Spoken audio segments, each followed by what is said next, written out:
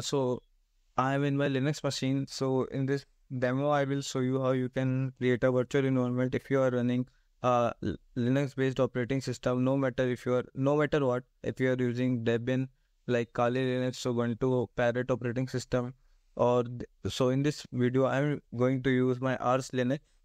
So make sure that you have Python installed. So you can type the Python. So it will bring you to a shell. So if it doesn't, please you can install it. You can install it from the web. So let's exit out from that. And now we are going to create first a virtual environment. Then we are going to activate it, and then we are going to import some packages, and then we are going to deactivate that. So this is going to be the structure of this video. So now let's create a virtual environment. So for that you can type Python -m venv for the virtual environment with the name followed by the name you want to give. So I want to give it like project 1.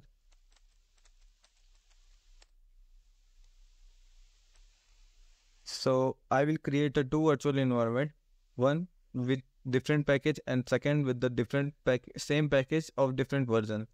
So now when we list out the directories here, you can see that there is a directory being made with the name project 1. Let me show you what inside that. So again, list out the content. So there are directories, some files and executables. Basically, so you can see that there are some shells executables, path to the interpreter, and some information about the virtual environment that you are running. So this is the configuration file here. You can read out the contents of that. So this is the configuration file for your virtual environment. We don't have to go so deep into that. So let us go back to our directory one back. And now we are going to activate our virtual environment. So to do that, the command you can type is source followed by the path to the project name that you made. Just so in my case, like home username, and my project name I created like project 1, and followed by the bin directory here, and after that activate. So you can click the tab option to autocomplete that for you and hit enter. So you can see that I am inside the virtual environment here, the name of my project within the open brackets. So now let's install some packages of different version, so it will be more clear to you. So first I will install package of request latest version.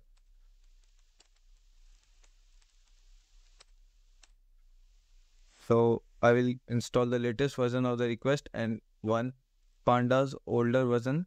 So let me Google that.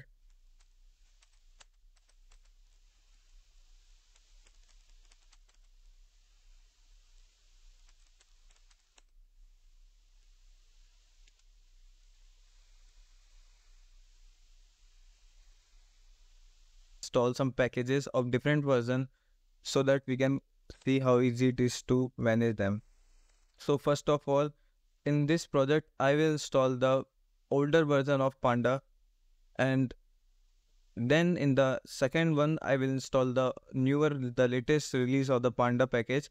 So for that, I will type as the pip install pandas = command and the older package like 2.0.0 and hit enter. So it will download the older version of the package. So now that it is installed and I've already installed the request. So now let's make a script that will give, okay, let me make a script. So vim info.py. So in this Python script, we will just import the packages and simply just get a response from the server. So resp equals to request.get. We are using get function here to get the status code, google.com, and we have to just print out the response. And in second one, I will import the pandas package and as PD. That will be easier for us. And just print out the version for that. PD dot double underscore. Sorry, not in the bracket. The colons. Okay, so this is a simple, nothing hard. So now we are going to run that. Check it out. Okay, so it is working fine. You can see that we have got a response of 200, and it just gives the version of the package. So now if you are working on the in the virtual environment and now you want to share it with the others, so others may not have the same version package dependencies required in their system. So what they can do, you can create a txt file. Often you can see, so you have seen as requirement.txt. So in that you can you can fill the version required for running this. So you can type freeze freeze. So it will get the version, all the packages that are running inside the virtual environment with their version, and we will pipe that out to our requirements.txt file. So it is created, you can see. So let's read the contents of that, what is there. Sorry. So you can see that these all are the packages in the virtual machine with their version info. So now let's exit out of that. So to get out of the virtual environment, you have to type deactivate command. So that will bring us to our machine normal level. So now you can see that we have gathered the requirement.txt file.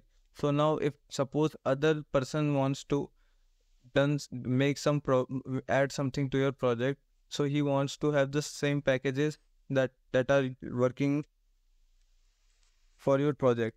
So now what we are going to do, if we are going to make another virtual environment, that so from there we will install all the packages that are running in the package. So now we are going to see how other person can work with your project. So suppose you have added something to your project, and then you create a requirement.txt like I am running this packages. You can install them. So let us create another package, another virtual environment. To create that, for Python -m virtual environment and the name. So here in the case project 2.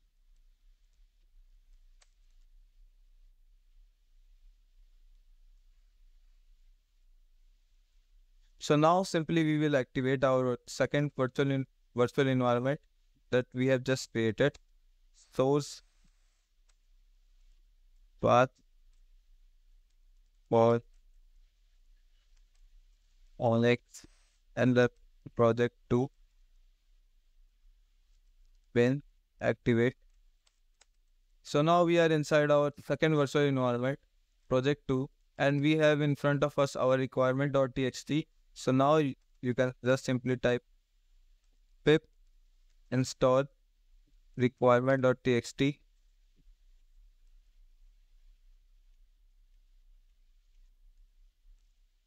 Okay, so we have to add r tag pip install -r.